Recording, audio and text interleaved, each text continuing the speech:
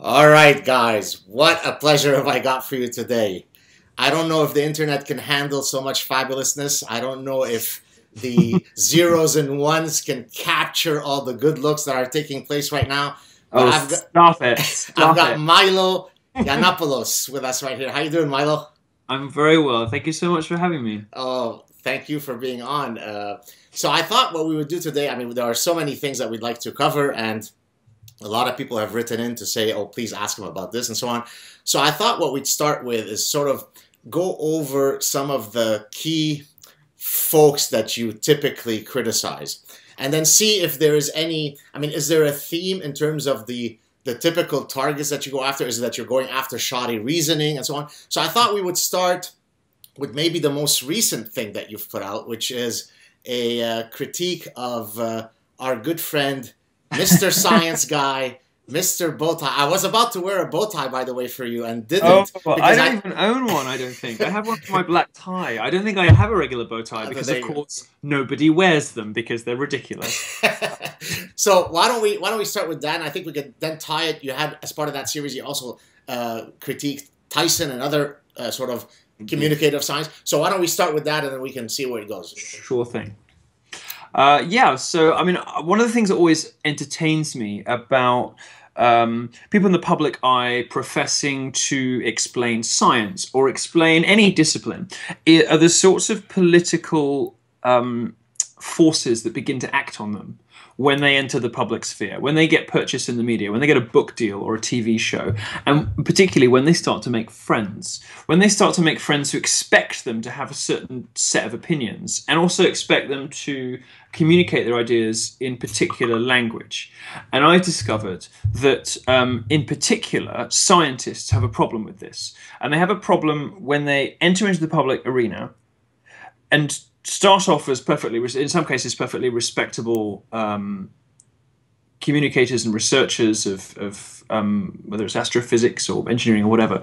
Once they start to get very popular, they seem to all cleave in one political direction, and it's a political, and it's to a sort of a sort of 10 commandments of progressive liberalism that is quite often not entirely in keeping with the scientific method, very often not at all in keeping with basic sort of principles of academic integrity, and sort of entertainingly homogenous in the place that all these people end up in order to survive. And it tells you something interesting about the biases in the media when a scientist can't really be a very popular scientist unless he signs up to a particular board of sort of a chalkboard of ideas.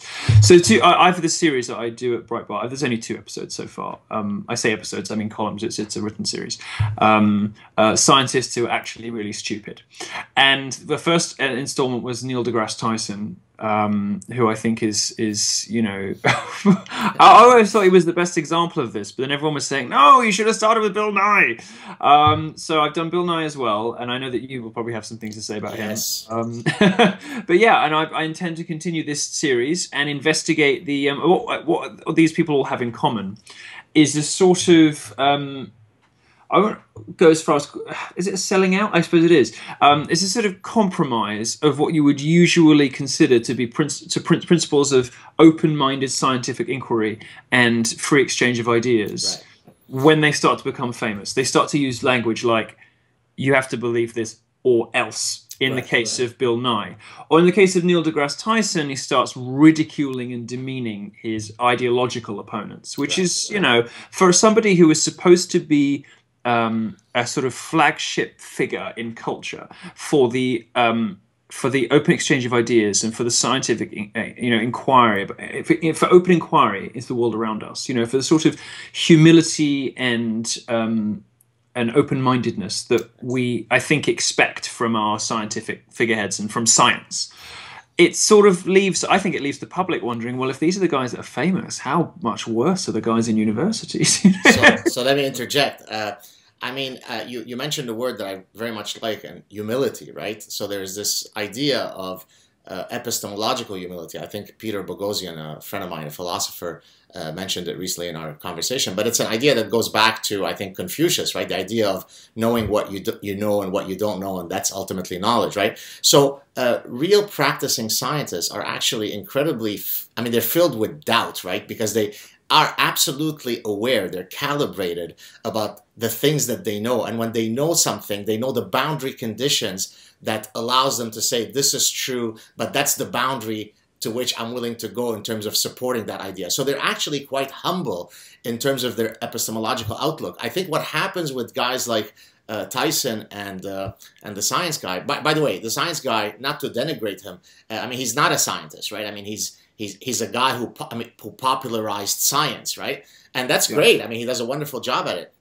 But I think what happens is that they succumb to a lack of epistemological humility because they get so much attention, so they no longer can calibrate what they know and what they don't know. What do you think of that?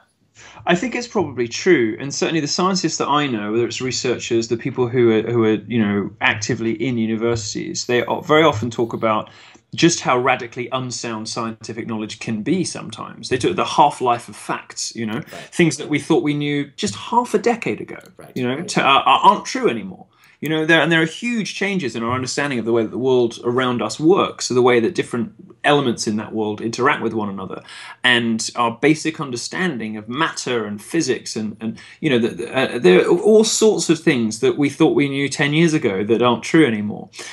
And it's that it's the arrogance and certainty and dismissiveness, and sometimes it can come across as sort of almost bullying, patronizing smugness from these people, which to me seems profoundly antithetical to the whole purpose of doing science and doing any kind of study, actually.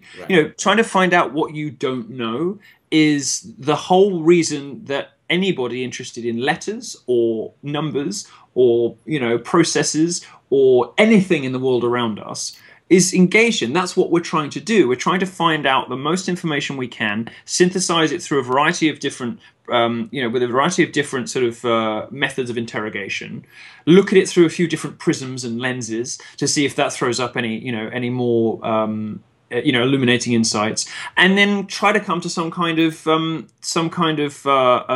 happy temporary coalition between the various different data.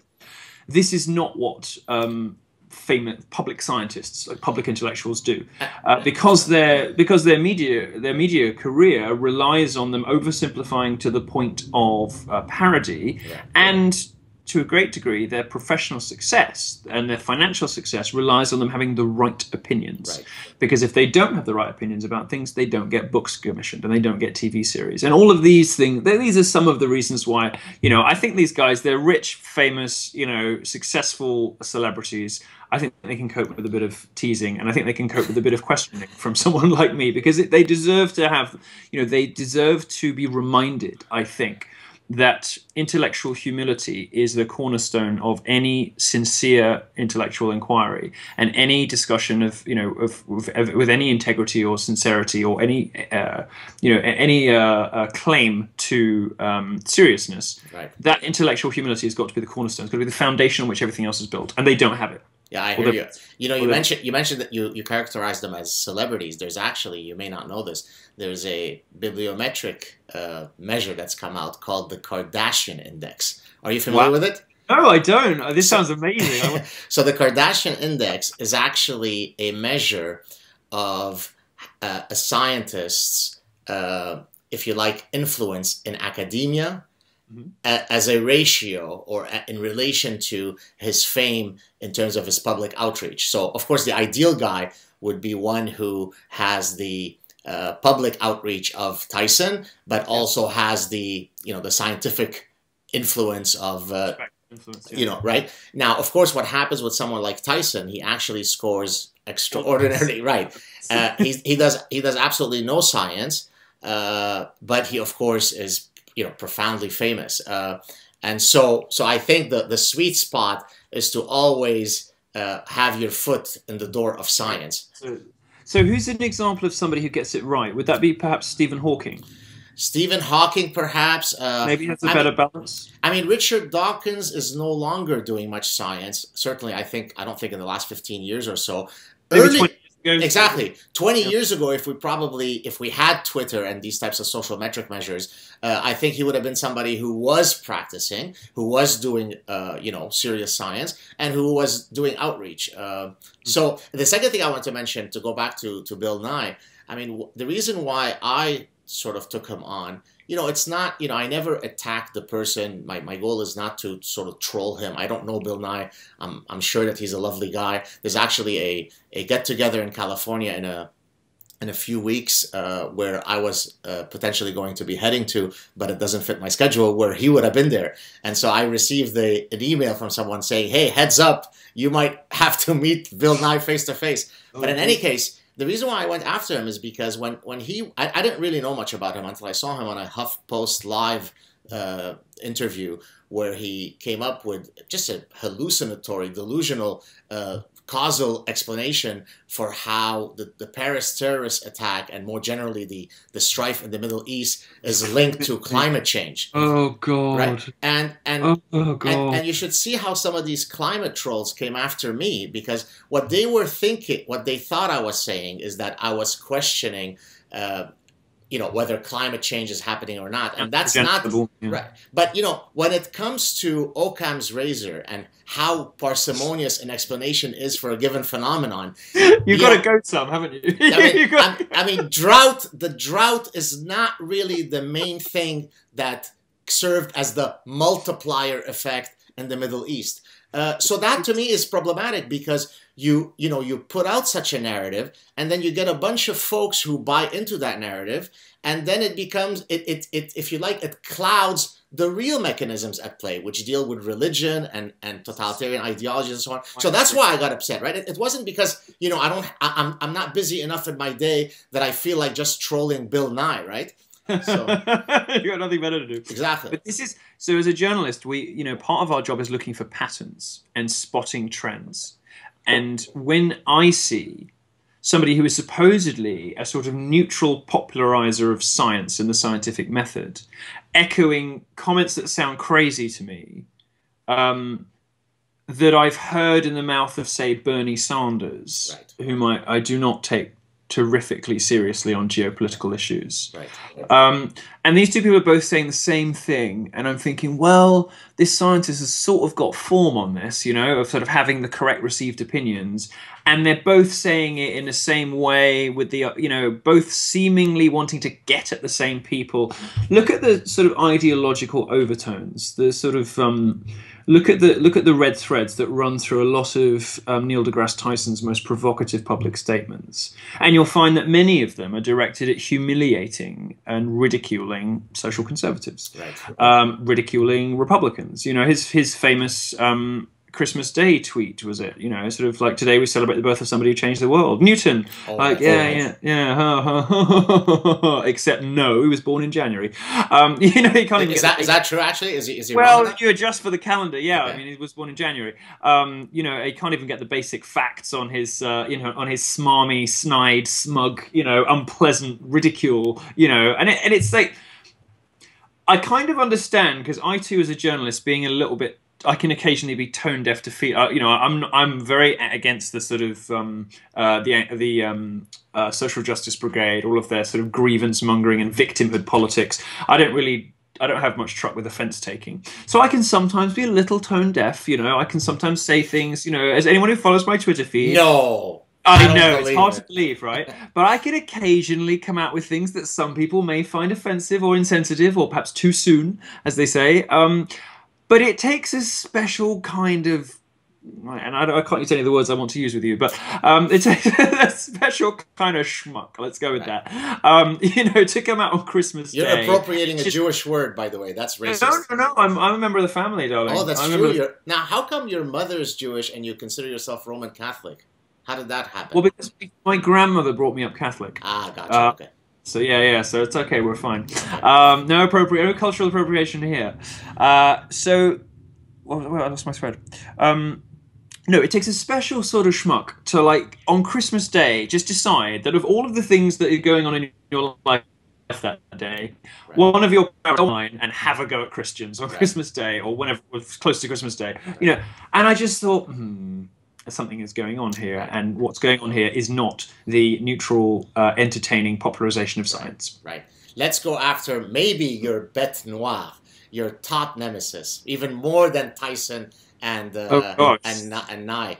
I don't even know what that is. Feminists, no? Let's talk about feminists. Feminists, my God. But before you do that, let me sort of mention to you, some of my own trials and tribulations with this general topic. So as you may or may not know, I apply evolutionary psychology in the behavioral sciences, and specifically in consumer behavior.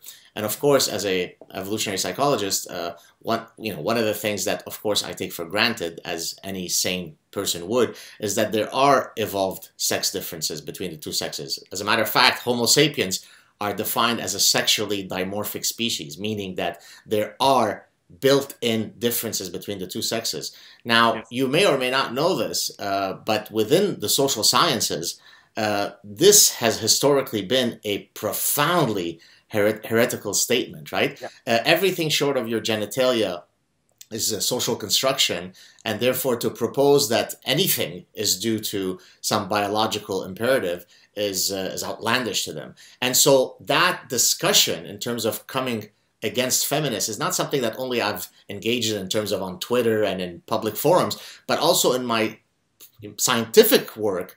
I've had to come across oftentimes people who were very hostile to biology in general and to biology as applied to sex differences. So that's, in a sense, that's why I'm particularly, drawn to the discussion dealing with feminism. But in your case, what is it that served as the catalyst for you to go after them? Is it just that you don't like their BS and you're looking for truth, or what is compelling you to go after them? Well, I always find it entertaining, and as a journalist, we're always sort of ferreting. Our job as journalists is to sort of ferret around the fibs and the PR and the marketing and get to what's actually going on. And it struck me that feminism was a good example of this in action. It always remarkable to me. I mean, it sort of piques my interest when I see people denying obvious facts, in service of a greater good. Whether it's the narrative over fact approach to campus rape culture, in Rolling Stone, and all of the fake rape cases that publications either didn't look into closely enough because they didn't want to, or did look into closely enough and published anyway. Now that seems to me a subject of something really systemically wrong. It's gone wrong. And as a journalist, I didn't come to it with a discipline that is sort of butting up against feminist academics in my work life as you did, but I've come to it from the point of view of a journalist whose purpose is to speak truth to power. And it's very clear that the most powerful social movement, the most powerful political philosophy of our time is feminism. Now the problem is the particular brand of feminism is poisonous. The one that occupies the seats of power in academia and the media and even in politics is a force for ill in the world, in my view. Now feminism, to be clear, I would call myself a second-wave feminist. I would never identify as a feminist these days because I think the term is ruined, as all but 7% of British women and 18% of American women now agree, who don't identify as feminists because they see what we see, that these people are crazy. I would call myself a second-wave feminist. I believe in equality of access and opportunity for everyone. I think everyone should have a level playing field, equal education, equal access to the institutions that surround us, and should be rewarded equally for their efforts, their talents, and their enthusiasm. That's not what modern feminism believes. Right. And modern feminism has become, I think, well, in the words of Christina Hoff Sommers, who I think put it best and put it most delicately, a sort of female chauvinism. It now seems to be principally concerned with hating men. Right. It's the sort of awful sociopathic hashtags like kill all white men, and I'm drinking male tears. I mean, imagine substituting any other sexual ethnic group into here, and you begin to see just how ugly this stuff is. And it isn't really about reasserting, anything on behalf of womanhood. It's just, in my view, it's just about hating men. And in order to do that, I think, in order to paint women as some sort of superior sex, you have to deny basic biological reality. Right. You have to deny all sorts of things, actually, which are self-evidently obvious to any sensible person.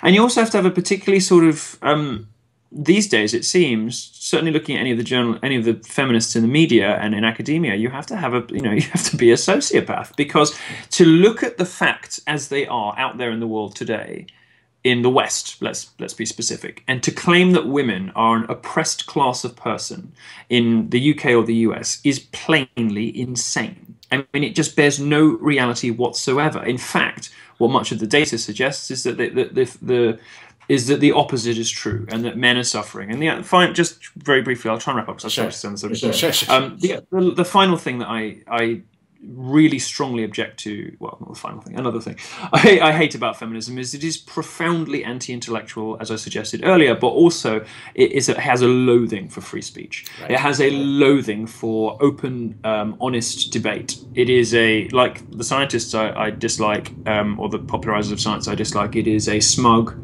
sociopathic creed of dead dogma. So go ahead. Finish your point. No, I'm done. I'll be going forever otherwise. So two things I want to say. First, I don't know if you saw, I put up a YouTube clip a while ago where I was summarizing some findings on sex differences in educational attainment in the United States. And so what this data looks at is 4 levels of university degrees, what the US calls associate degrees, which is the equivalent of about half a bachelor's. So associate degree, bachelor's degree, master's, and doctorate. So four levels of degrees. And then across 5 racial groups. So you basically had 20 cells, 4 levels of education by 5 races, to look at within each of these cells which of the 2 sexes was being granted the greater number of degrees. Guess out of the 20 cells how many men were greater than women? Any? 0, exactly.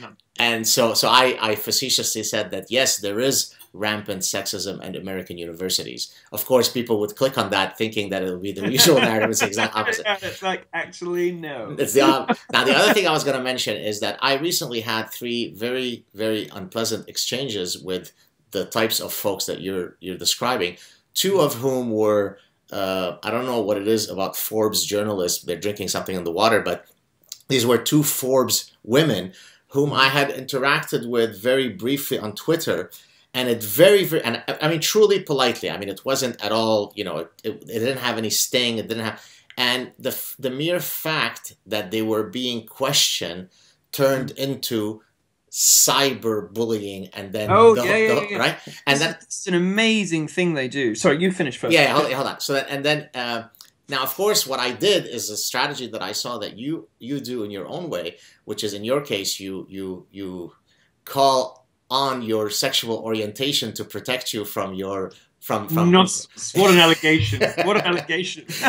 In my case, I call upon. I'm from Lebanon, brown man, I'm Jewish, I am overweight, and so I tack on all of the... You've got a good oppression package there. I've got a good oppression package, and so they literally are afraid to engage me because they don't... So then I start saying things like, look at this white privileged woman attacking the fat brown man, and boom, they disappear. So actually, they don't debate me on the content. We literally have an oppressions Olympic contest.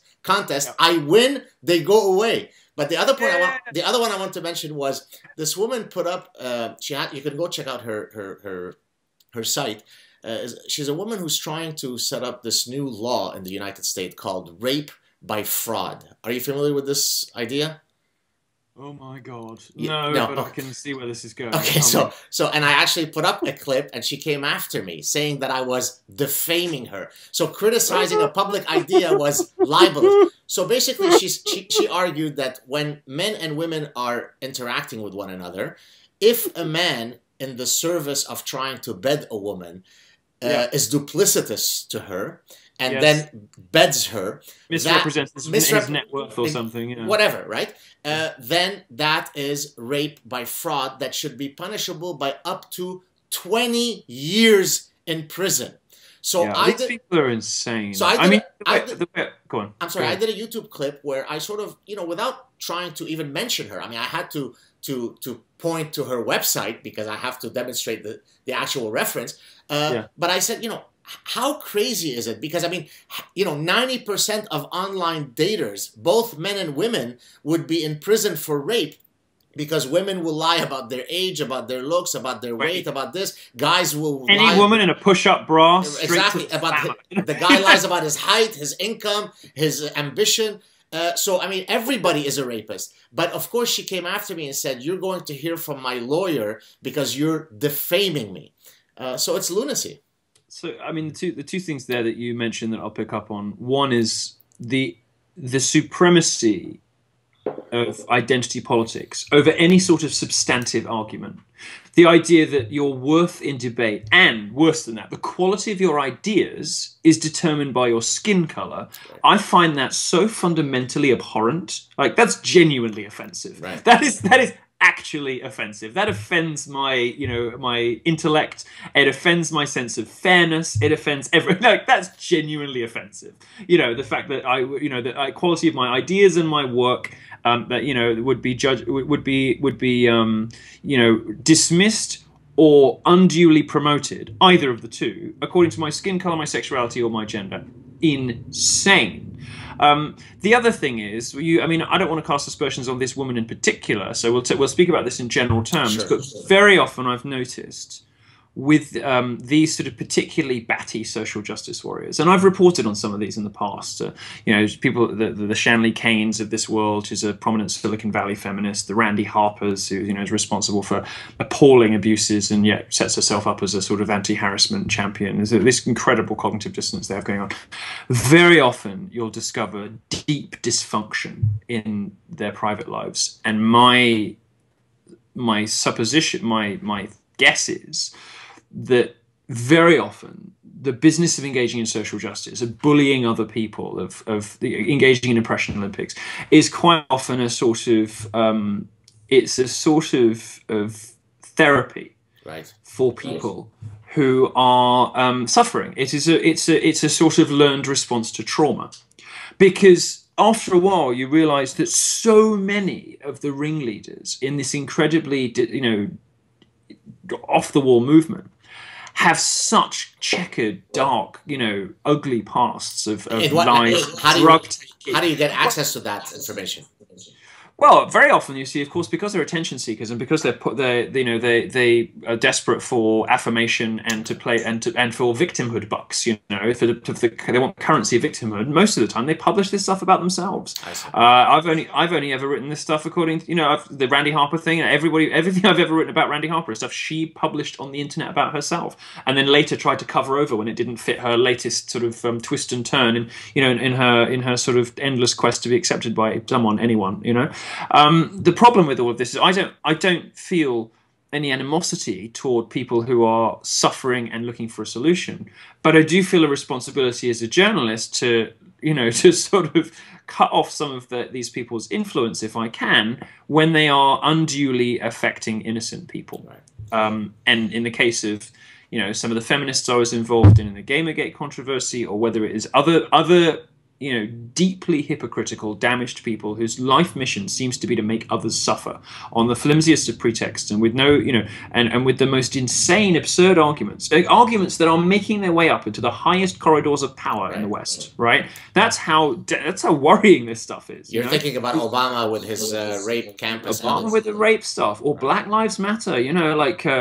Getting Bernie Sanders off stage and calling a halt to his campaigns. There's a particular kind of damage in the millennial generation that I don't think we had as Gen X, I guess. Yeah. We didn't have this. We had Nirvana, Marilyn Manson, and self-harm, and we got it out of our systems. But the millennials didn't. They didn't get this out of their systems. It's what I think is the first fully middle-class generation who've never really suffered. They've never really known damage, and so every slight perceived insult becomes a sort of catastrophic trauma that they need to then revisit back on the world. In the emo kids of the 90s who would sit in their rooms and cry and take drugs and cut themselves and listen to Marilyn Manson would at least get it out of their systems and turn it inward, and it wouldn't affect other people. But the millennials are doing something different. They're taking that teen trauma, they're dragging it out into their 20s and 30s and visiting it upon the rest of the world. And it's because I'm kind of on the cusp of both of those generations. I sort of understand the impulses and have a lot of friends in both camps. And I have to say, I mean, the millennials are just the most broken generation in history.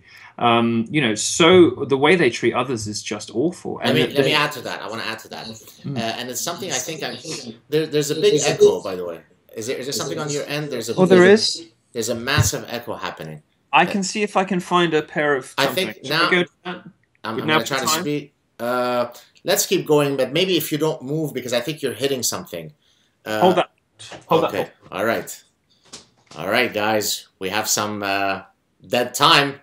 You can get to watch me look at the camera. For those of you who think that I blink a lot, it's because I look at the camera and that hurts my eyes. Oh, here you are.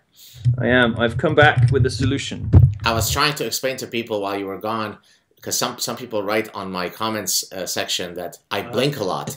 And the reason that I blink a lot, it's because I have to stare at this damn green dot and it hurts my eyes and I end up blinking a lot. Yeah, me too. I actually have I have lots of different eye conditions and lots of different eye problems. Oh, is that right?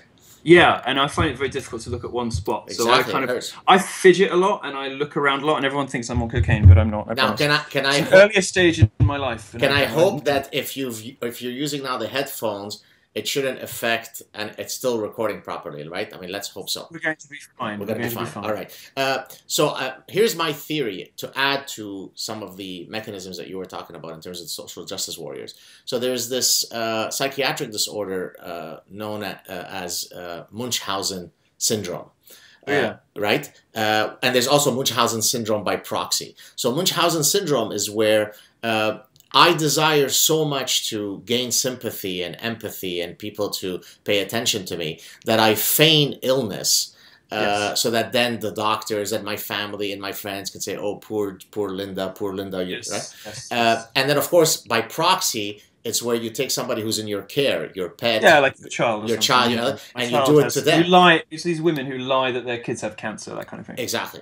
And so I think maybe for some of these social justice warriors, I mean, look, there is an opportunity to gain a lot of attention and sympathy if you constantly cry victimhood, right? Yes, absolutely. You get the white knights to come to protect you and so on. So I think there's definitely that element that's taking place also. It's interesting. We seem to have not just started to permit this, but to actively encourage it by allowing victimhood to become a currency. Right. Victimhood is now social power. Right. If you can lay some claim to victim, you will the burden of proof on your statements lowers, your social standing and your earning potential increases in the modern sort of online Patreon fueled economy. You will get press, you will get attention, you will have legions of sycophantic, adoring, credulous idiots on the internet lapping up your every word, if you can only persuade yourself that you were some kind of victim. And it's interesting that you should seek to pathologize it as some kind of because, and I think you might be right when you look at the language these people use and which examples of victimhood they reach for. So you occasionally see girls sort of wrongly, falsely claiming to have been raped. Now, there's absolutely no way that anybody can know how common that is. It seems obvious from the number of prominent rape cases that turn out to be frauds, i.e. all of them, that it's certainly a problem on American campuses at the moment. But it's impossible to get, there's just no numbers on this. There's no way even to find out what the numbers might be. So let's put that aside and let's consider the way in which social justice warriors articulate their dissatisfaction with the world and the way that they interrogate dissent and disagreement. Well, first of all, they give themselves syndromes and problems. They say that they are gender fluid, and they give themselves all sorts of muddied sexual identities. Right. They constantly talk about being depressed or having trauma or stress. They say that they've been crying and the shaking and crying language. All of this stuff can sound very, very much like sort of diagnostic criteria for one of these hysterical illnesses. And then if you look at the way that they respond to criticism, they like to mischaracterize ridicule and criticism, which are essential and important tools in our rhetorical arsenal. You're attacking. As bullying, as abuse, harassment, threats, and victimhood. What is that? That's called paranoia and persecution complex. Right. So it's interesting. I kind of have semi-thought it, but never really never really brought it fully out like you just did. I sort of semi-identified the kind of slightly pathological nature of a lot of this behavior. But I think you're right, and I think it's worrying if we've encouraged. I think we know that people are malleable and people, want to get. People will get what they can get, and if you tell kids that they can get away with something, they'll push it 10% over that. If you hand people a victimhood script and you tell them that this is the route to riches, to power, to fame, to notoriety, to social affirmation, which is, an important currency, they're going to take it, they're going to use it, they're going to follow the path. And what the media has done, I think, over the last 5 or 10 years, is tell people that they have only to claim that they're victims in order to receive get on Oprah. Exactly. Right. To get on Oprah. And in fact, it goes, when you put it like that, it goes a lot further than 10 years. This has been building for a generation or two. There's something that I could use from sort of my personal history to combat some of those impulses that these SJWs have. And that is my personal history, right? So for someone who, I don't know if you know my story, but we escaped Lebanon during the Civil War as Lebanese Jews under, imminent threat of death. My parents then 4 years later, in 1980, we left at the end of 75. In 1980, they had gone back to Lebanon. They were kidnapped and some really bad things happened. And so somebody who's gone through, what you see in the news every day is stuff that, I grew up with and I escaped from, right? So it becomes very difficult for the Wellesley ladies to cry victimhood when I come in and I say, oh, you want to talk about victimhood because you don't fit into your pants anymore? Yeah. Here's a story of victimhood. Melody Wellesley, before you carry on. The reason why I mentioned Wellesley, by the way, is because I actually was invited to go there into the hornet's nest to speak about how the thought police regulate the free exchange of ideas. And that must have gone nicely. Actually, it was pretty good because I think I'm not really one that sends out the cues that you could intimidate me into a fetal position. So they were quite. You're quite an alpha, aren't you? You do have that's a little alpha in you. I can see it. A little. But I wanted to move on to something else. Another battle that I've been seeing you're having. Well, there are two battles. There's the Twitter battle in general against Twitter. But I thought we would discuss, and I don't know how long you want to spend on this, but it had great comedic value, your ongoing back and forth with Ben Shapiro. How did you two... I love Ben Shapiro so much. For those of you who don't know, Ben Shapiro is a sort of conservative Jewish guy I think out of Southern California, who maybe became most famous for his defense of the Second Amendment when he went up against Piers Morgan. And I think he really did hold his own against Piers. And that's pretty much the extent of what I knew about Ben. And we had communicated maybe once or twice, him and I. And then I see on my Twitter feed Milo and Ben going at each other. And I was literally cracking up laughing at both of your retorts. You were both on. So what is going on there? What happened? Tell us about the feud. We love each other. Are you being serious now? Like, do you genuinely? Yes. So okay. Lots of people ask me this, and it is we're DMing each other saying this is great, isn't it? At the same time as we're hurling like very invective at each other, but I think you can see that we do it with love. Yes. It's in a very he'll take the Mickey out of me for being a promiscuous homosexual, and I'll take the Mickey out of him for being short and having like very old readdership, And so I'll say the difference. You want to know the difference between me and Ben Shapiro? My readers will still be alive in 5 years. Like all this kind of stuff. And he'll say something like, what has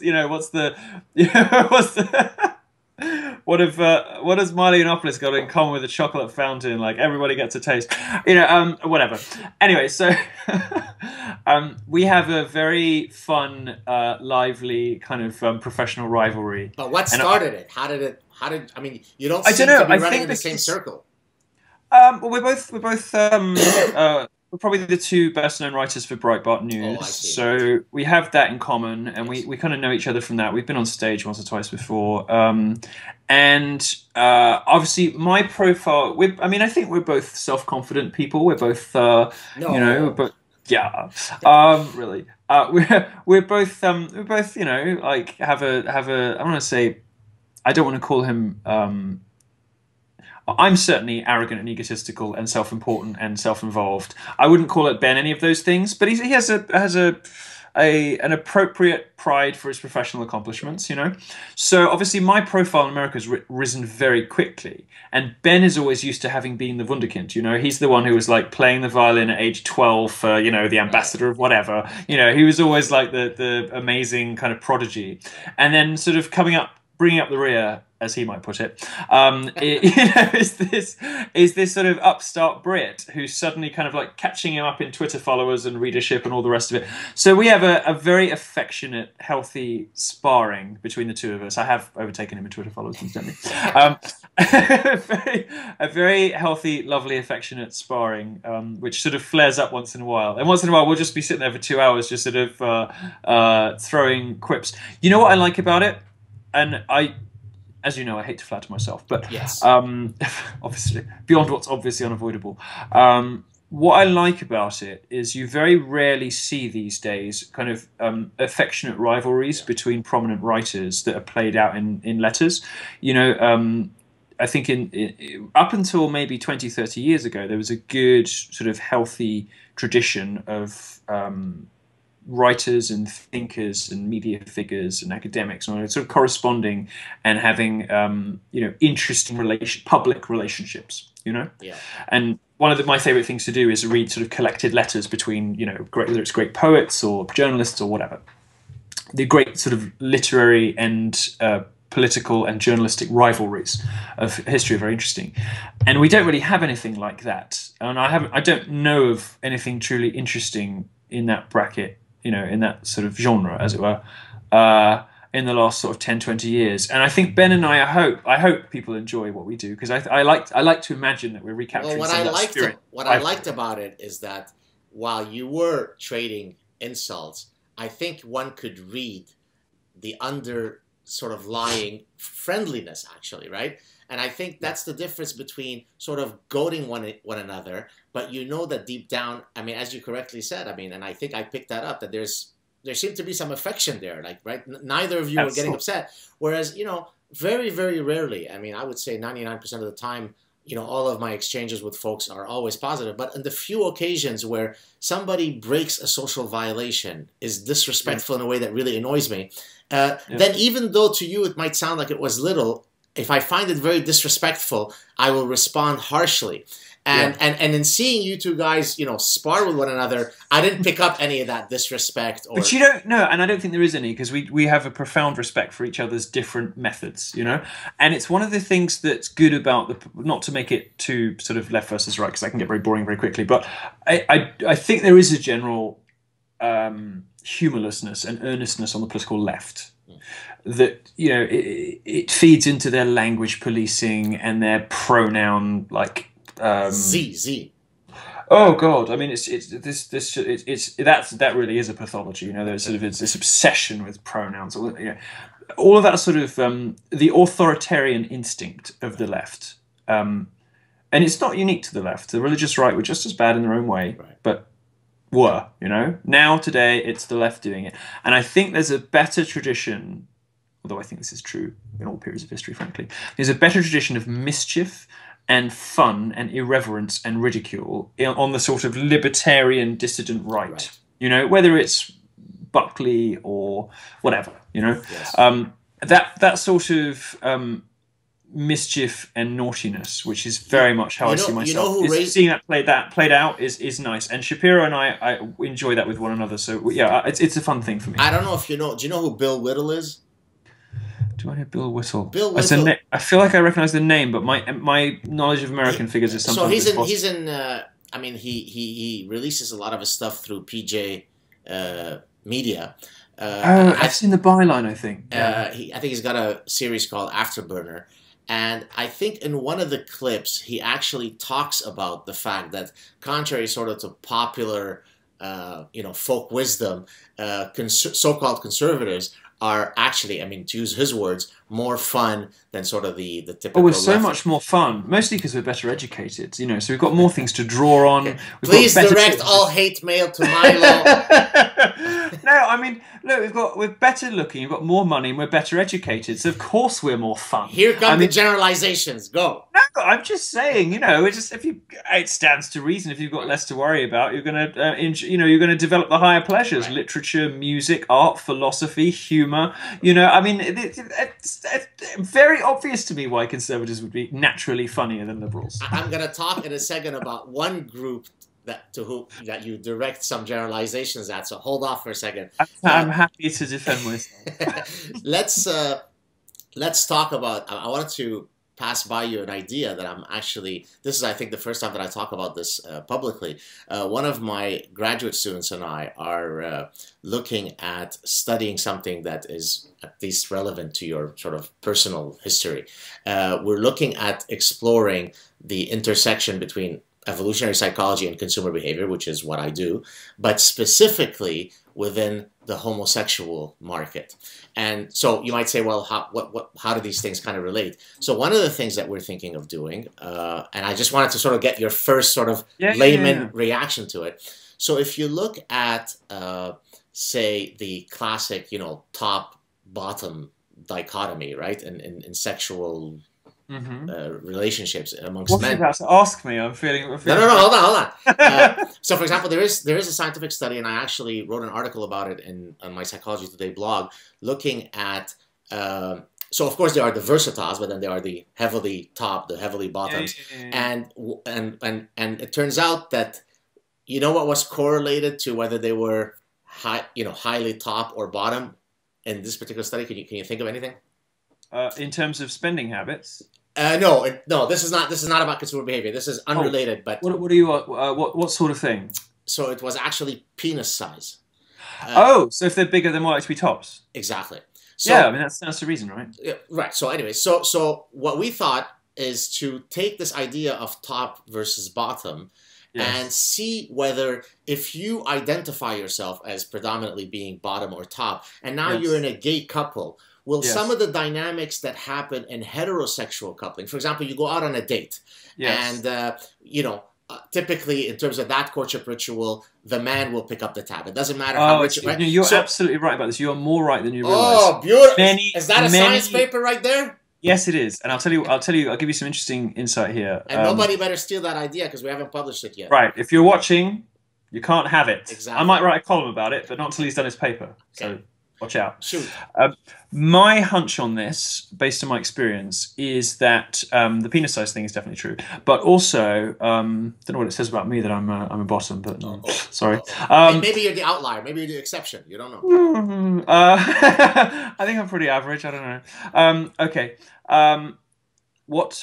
What I've observed is that at a time when heterosexuals are running away for traditional institutions like marriage and engaging, you've got these stories about men having sex with other men, although they still identify as straight, the genderqueer, the trans, all of this kind of messiness among gender identities among heterosexuals, and them giving up on traditional traditional institutions like marriage. Gay communities are going in the opposite direction. Many gay relationships I know look like the stereotypical idyllic 1950s relationship where you have the top who goes out and earns the money, who works out, and the bottom who looks after the home and who very often spends the money. There's a lot of gay relationships fall into that pattern. And are you applying this only for male homosexual relationships, or you're applying this also for sort of the butch femme? I don't believe in lesbians, so I don't really think I don't spend much time. You don't believe in lesbians? I don't believe in lesbians. It's just unhappy women between relationships. I don't. No. Okay, there are a couple of butch dykes who are like lesbians for life, but all of the women that they have sex with, the pretty ones, are lesbians for a while. I mean, I'm just saying in a slightly blunter way what anybody. So you're talking about sexual fluidity. Okay. Women have much more malleable, fluid sexualities, and very vanishingly few women. Tiny percent of women only have sex with women ever. It just doesn't really happen. Whereas a perfectly respectable percentage of men only have sex with men, and most gay men have only had sex with men. Most self-identified lesbians have done both, and very often equal quantities of both. I don't really believe in lesbians. I think there's a tiny proportion of like butch bull dykes, but there aren't really any lesbians. But so the women that couple together for 40 years. It just means they've given up. Oh, come on, man. Look at lesbian bed death. You know, I've written about this. Okay, the two reasons you know that these people have basically just given up: lesbian domestic violence, lesbian obesity. Right? The two characteristics of lesbian relationships aren't anything to do with the roles that they take. Actually, there are three. Lesbian domestic violence epidemic. You'll never hear about it. Nobody wants to talk about it. I wrote an article very sensitively titled "Attack of the Killer Dykes," which was about this. Which is I'm getting a headache at the hate mail that's coming my way. Oh my god, I'm getting a migraine. Me to behave on this podcast. I'm merely quoting the title of a piece of journalism. Okay, I called it "Attack of the Killer Dykes." It was about lesbian domestic violence. Nobody wants to talk about it. Lesbian bed death. Which is a phenomenon that describes the fact lesbians just don't have sex after the first couple of months, you know? A double-headed dildo gets no action after the first month. Family show. Sorry, we can cut that bit out. No, it's okay. What else was it? Anyway, I can't remember. There was a third one, but there's lots of things suggest that that these sorts of lesbian relationships are actually just women giving up on relationships at all. They don't really want to have meaningful, engaging sexual relationships with another human being at all. So they form a sort of partnership with another woman. And lots of radical feminists will agree with this, by the way. You see sort of second wave the sort of trans exclusionary radical feminism, whether it's Germaine Greer, Julie Bindel, or whatever. They'll say, "Yeah, I just hate men. I just hate men. I'm a lesbian because I hate men," and they're perfectly happy saying that, and we accept it because they're women and because they're lesbians. Whereas, of course, if you as any other group, then that's not acceptable because, of course, you're born gay, which you're not. That's a lie. That's just PR from the gay industry. Nobody's born gay. It's stupid. What a stupid idea. Are you being serious now about the last thing? I'm totally serious. It was invented by the gay law. You think your sexual orientation was a choice? I think it's a mixture. It's a mixture, but I remember making a very conscious decision to bring home lots of drug dealers to annoy my mother. I remember distinctly that a choice component in my sexual identity, very distinctly, very clearly. I remember this. And those people who think they were just born this way don't know better, or they're kidding themselves, or they're just lying. Born this way was an invention of the gay lobby in the 80s and 90s to get around the religious right, who used to say that homosexuality was an immoral lifestyle choice. So the gay lobby was like, "Oh God, what do we do?" Well, I guess yes, it is according to your rules. I know, gay gene. We were born this way. We're just like women. We're an oppressed club. We're just like women or blacks. We were born this way, so you can't discriminate against us. How about that one, guys? Can I interject? That's literally what happens. That's literally what happened. I mean, everybody knows this is what happens. This is what GLAAD did. This is what all of the gay lobby organisations did in the 80s and 90s. And it's sort of stuck. There's no scientific basis whatsoever for this. And it's obviously a mixture. Some people buy into the epigenetic kind of hormonal womb thing. But it's obviously a mixture for everyone. And it's perhaps more or less of a mixture for some people. But to simply say that gays are born this way, at a bare minimum,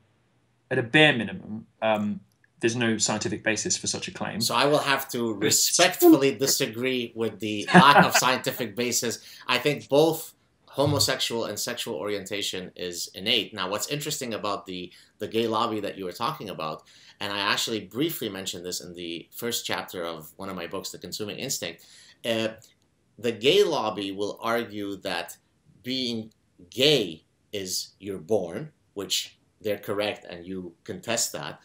Whereas they will argue that heterosexuality is an imposed norm, which is quite an extraordinary statement to make, right? You have you have a sexually reproducing species where somebody is arguing that homosexuality is innate, while heterosexuality is an imposed heteronormative, right? So it is, I mean, you don't really have to be a sophisticated evolutionist, right? I hate gay people. This is, you know what drives more homophobia in America today than anything else? It is like the gay establishment, not gay people. Nobody cares that much anymore about gay people. It is like it's the little progressive gay lobby that come out with lies and nonsense like this. They just make us all sound crazy.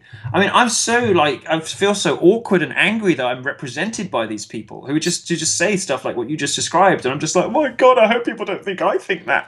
Yeah, it's awful. So, but if you go back to your earliest, and then we'll leave this point, but I want to be on record in saying that I disagree with it. That's fine. You can be wrong on record. That's okay. But if you go back to your earliest sexual memory, not of you having sex, but in terms of being attracted to a target, recognizing that you're attracted to Linda or to Bob.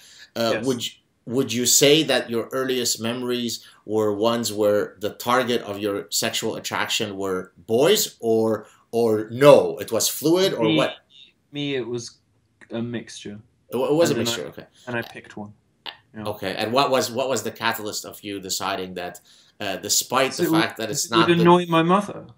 I just knew it would annoy my mother. I bought home lots of black drug dealers. So even today, as you couple with other men, you're not doing it because there is some innate... Well, I think I'm in a rut now. I think it's sort of stuck. I tried, because, you know, I'm attracted to things that are naughty and transgressive, as you can tell from my journalism. But it all comes really from the fact that I like forbidden sex. And so I like, you know, sex with scary people and sort of... You know, I like to be quite powerless and all the rest of it. But let's not move on from that. But let's save this for another day. We'll save this for we'll save it for offline. For hours. But the point I'm making is that now homosexuals are so mollycoddled and pandered to and so endlessly patronized in culture, my sex life has sort of become less interesting. Because I know that in the middle of it, my mother's not going to rush in and disapprove. This is why Catholics have the best sex, because all sex is somehow, you know, guilty. Naughty, right? It's God, people are like, oh, Catholics, you're so screwed up about sex. Yes, that's the point. It's fantastic. There's an expression. Do you speak French? Or a little. So there's, you know, sort of the classic stereotype of the very gentle, quiet Catholic girl. And there's an expression in French that says, méfie-toi de l'eau dormante. Beware of still water, right? So underneath this very sort of... So this is when you go for like nice, blonde, peppy, Californian, like preppy rich girls. They're always broken and damaged and they want to do it, and I'll let you put it anyway. Yeah. No, I'm totally down with that. I'm one of those girls. I've sort of lost interest in sex slightly now that homosexuals are so endlessly mollycoddled. And I'm only half joking about this.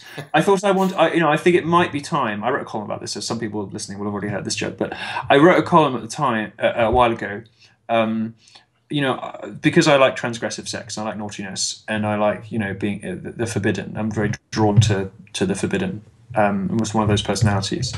I think I might have to go and join a new oppressed victimhood class so that my sex is forbidden again. I may have to become a straight white male. It's the only thing for it. It's the only group in society that is constantly... That's all that's left. Demonized and ridiculed. You know, like I would say your sexual impulses are constantly pathologized and ridiculed. You're called creepy, racist. You know, any straight man who expresses any sort of sexual interest in a woman whatsoever is somehow at fault for something, somehow, in some way. I think I should go straight. It's the only way I'm going to get an erection again. I want to get to the next topic, but I've remarked about this point in some form. I can't remember where. So, for example, if you look at being unattracted to, say, heavy women, right? Yeah. So then typically you'll be accused of being a fattest, right? I mean, you're denying an opportunity of love and meaningfulness with a woman simply because of your disgusting norm of having learned that, you know, Beyonce is more attractive than somebody who weighs 800 pounds. Now, the opposite also holds true. If you are somebody who particularly is attracted to, say, women who are very heavy, you know what they will then argue, those women? They're fetishizing them. Exactly. Yeah. So it's perfect, right? So if you say you're still wrong. Right. All states of the world lead to oppression. If I don't like you because you're overweight, I'm a pig. If I like you because you're overweight, I'm a pig. There is no way I can't be a pig. So I have a fairly social justice proof personality because I'm gay and I don't mind telling you about it, and because I like black guys and all the rest. You can't really get me on racism. You can't, because my dating history looks like do I at all pass for the brown skin, or that's way too light? Oh, I don't know, a couple of drinks. Okay. You could be there. I have a daddy thing. You could totally go there. All right, fine, fair enough. Because I like black guys and because, you know, I'm gay and yada yada yada, they can't really get me on sexism, they can't really get me on homophobia, they can't get me on racism, which are their primary avenues. When they don't like what you're saying, they will seek to delegitimize you by attacking you rather than the argument, as we discussed earlier in the conversation. So now they've come up with this new thing I've noticed, and they said, Well, you might never stop banging on about your, sexual desires for darker skin, but of course, all you're really doing is fetishizing the black experience, and oh god, oh god. So it is racism. You are being racist. No, it's no. So in fact, you're the worst kind of racist. Right. You are dehumanizing. Oh my god. Oh my god. And here's the thing about whether it's crazy video game critic feminists, or whether it's Black Lives Matter, or whether it's any one of these other sort of loony gender warriors or grievance mongers, race hucksters, whoever it is. The reason they're losing, and 2016 is going to be the great glorious year of popular revolution against social justice, and it's already happening. The reason they're losing is they've excluded more people than they've included by gradually calling everyone a name at some point. Because when you set the bar, what happens is when you set the bar so unrealistically and absurdly high that no one can make the grade, or that only 2% or 1% or 0.2% of the population can ever meet your standards, the majority will say, well, your standards are unattainable, so I'm just going to stop bothering. I'm just not going to bother trying. And what do when they're constantly told by, let's say, Democrat politicians that they're racist, sexist, that they are benefits of white cishet, male patriarchal, blah, blah, blah. They say, you know what? I know I'm not a racist. I know I'm not a sexist. Screw you guys, I'm voting for Trump. And that's the product. Trump, and to a certain extent, me too. We are the product of, in very different ways, we're very different figures, and I don't want to sort of say that we're identical in any way, but kind of are a little bit in some respects. And we are mostly because we are direct products of the progressive left. And I've got a naturally contrarian personality. If I was living under a great sort of religious dictatorship, I'd probably be left-wing because I believe more than any political position in free speech, right. And in I'm Ian. Whatever. I'm like the contrarian personality, the debater. I love exposing people to different points of view and challenging them, making them think. As it happens, I'm on the right side of history because the incumbent power is the one that's got. Oh, what happened there? Oh, I don't know. Give me a second. Sorry. All right. Sorry, guys. Okay, here we go. He's back. He's back. Two terrible interruptions. I'm sorry. I'm the worst behaved guest that he's ever going to have. So people in and out of my house all the time. You were linking. Yeah, no. What I love is free speech and free intellectual inquiry and open exchange of ideas and provoking, humorless, earnest people who can't take jokes and who want to stop you from reading certain things and thinking about certain things. I love all of that, And basically, I just find it. Sorry. Well, there is, I think, a breath of fresh air irreverence about you that, at least when I sort of first found out about you, made me desirous to have a chat with you, because I respect people who don't succumb to all of these different forms of thought policing, right? I put out a tweet recently where I said, I was remarking about the fact that, in Hollywood there are so few people who are not sort of part of what would be called the regressive left and all those sort of progressive. And I mentioned Clint Eastwood. I mean, I sort of thought of the first guys that came to mind. So Clint Eastwood, James Woods, Rosanna Barr. I mean, she's no Einstein. Rosanna Barr's great, isn't she? And then there was a fourth one. I can't remember who the fourth one was. And then people started.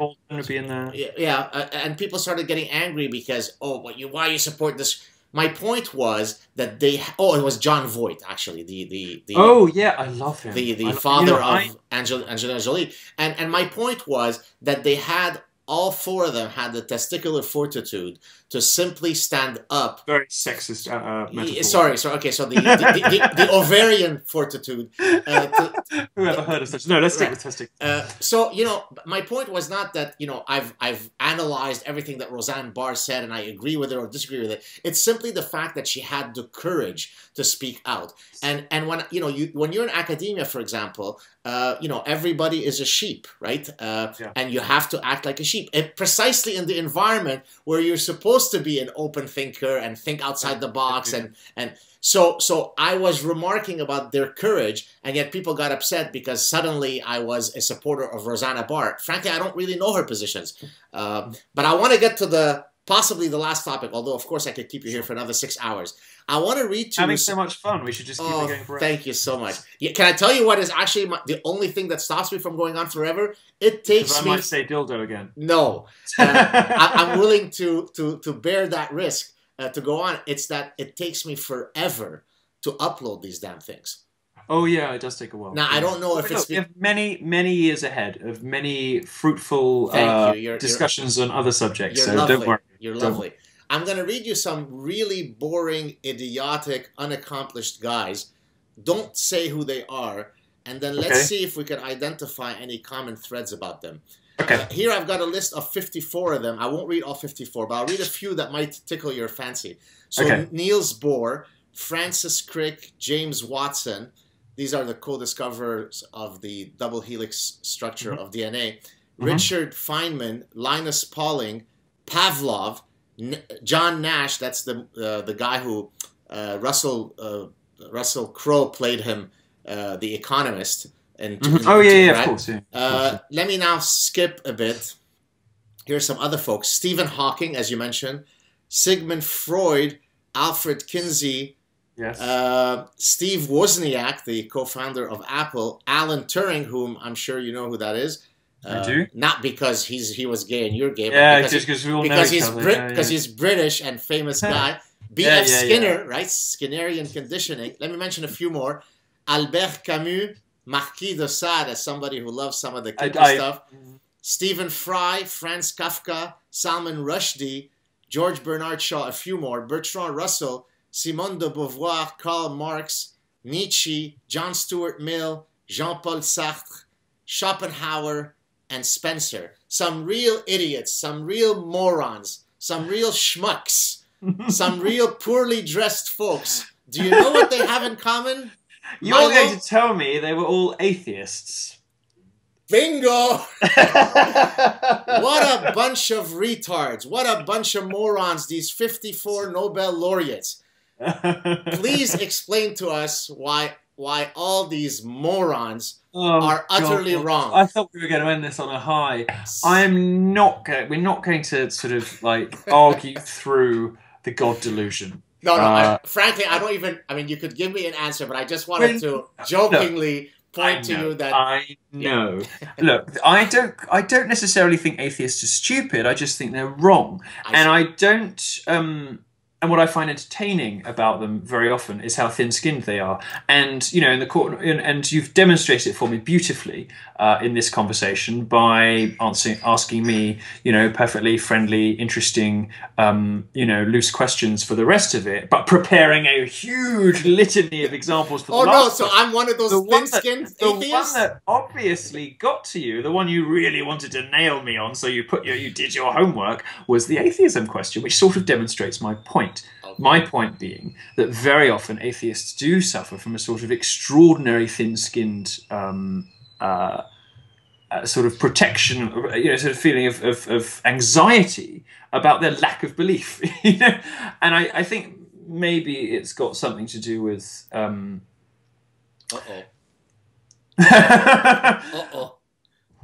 I sort of think that atheism is kind of a symptom of autism. You know, if you can't really relate to other human beings very well, you could be really smart and you can have all the logical stuff worked out, and that's fine. But you can't really relate to other human beings. You don't. Maybe it's sort of sociopathy, autism spectrum. How can you ever come to know, you know, sort of, or make those intuitive, faith-based, love-based leaps of logic that it required for religion? And understand God's love if you can't understand the love between other human beings. If you don't really get other people, how could you possibly get, you know, how could you fathom an intelligence that created the universe? You know, and the coincidence of autism and atheism is incredibly high, by the way. They're basically codependent. You're just making this stuff up now. No, I'm not. You can know there's a study, and I'm going to send it to you. Please do. And it shows, and it's like a locked on, it's only a correlation, but it's locked on tight, you know, like atheism and autism is like, you know, they go hand in hand. Now, I'm not saying that one causes the other necessarily. I'm suggesting as perhaps a point of discussion that certain kinds of mind might be disposed towards. So I'm a sufferer of Asperger's syndrome, basically. And I'm a high-functioning autistic guy. High-functioning autist, and as a result, you've ended up deciding there's no God. Very, very nice way to end today's conversation. Anything? I thought we were going to end on a high note. I didn't realize we were going to take it there, but you did. I have to confess, to give you credit, you in your list of idiots and schmucks, you did read out several of my heroes. So that's why I chose them. By the way, I know you did. This autistic guy has Machiavellian intelligence, it turns out. Yeah. Well, he was an autistic atheist as well. Actually, maybe not. I don't know. I can't remember. No, I know exactly what you were doing. No, I mean many of them wonderful, brilliant, incredible people. Many of them found God later in life, by the way, or at least something to approximate. And there are plenty of great scientists who believe in God, and plenty of great mathematicians who come to be Christians the further they get into their careers. So, look, I mean, let's not play statistics with that. Obviously, I think it's perfectly possible to be a brilliant, highly intelligent, articulate, and logical person and arrive in a logical way to as much as you can of faith, and still decide that you want to take that leap and still believe in it. And I think it's also one thing that might interest you in the context of what we've been talking about is one of the things the progressive left does very often. They say, well, you're gay, how can you be a Catholic? Because they require this sort of pathetic, childish consistency that they don't demand of themselves when they're talking about their sort of gender fluidity or whatever, but they'll demand it from you. And it profoundly misunderstands what the church is or Christianity is and homosexuality to say that these things are, completely incompatible, and also ignores the simple fact that we all, as Eliot put it, contain multitudes, and we all messy and complex, and we all have competing beliefs. Atheists may have decided and may be happy that they've resolved, a particular conflict in their mind. But many of the other things they believe will be based just as on faith as, the religion that they criticize. I think we can agree, at least, that we are all messy and complicated, and none of us has the right to demand of another person that their interior lives is completely internally consistent according to your own belief system. What we can do, I think, is interrogate arguments. And what I think what social justice is, the reason it's so poisonous is that it draws attention back to the individual as a means to delegitimize an argument or a belief system or a point of view. When what I think, my belief is that we should approach and deconstruct and analyze arguments on their own terms, on their own merits. Maybe next time we'll talk about whether it is possible to be moral whilst being an atheist. Now, of course, I'm willing to bet that you think that without morality, we would all be running, decapitating puppies, and then raping them. I think you could be an atheist and sort of be accidentally moral. So I'm only accidentally not going on raping pillages right now. Yeah. Otherwise, without some celestial guy. Cultural inheritance. All of your values have been shaped by the society in which you live, which is Judeo-Christian. And the fact that you're an atheist doesn't mean that you can cast off all of that socialization and all of course, of your natural evolutionary instincts, which tell you that certain things aren't going to be in your best interests. But yeah, I mean, atheists can be accidentally moral, sure. To be continued. Is there anything that I need to put? I mean, not that you're not notorious enough that you need my promotion, but is there anything that you'd like me, a project that you're working on that you'd like me to include in the descriptor? People can follow me for as long as I'm still allowed to have a Twitter account at twitter.com/Nero, like the Emperor, who is awesome aside from the Christian burning. And other than that, my columns are at Breitbart, and it's been a pleasure. Thank you so much. Absolute pleasure. I'm going to stop it, but stay on the line. Thank you so much, Milo. Sure. This was really amazing. Thank you.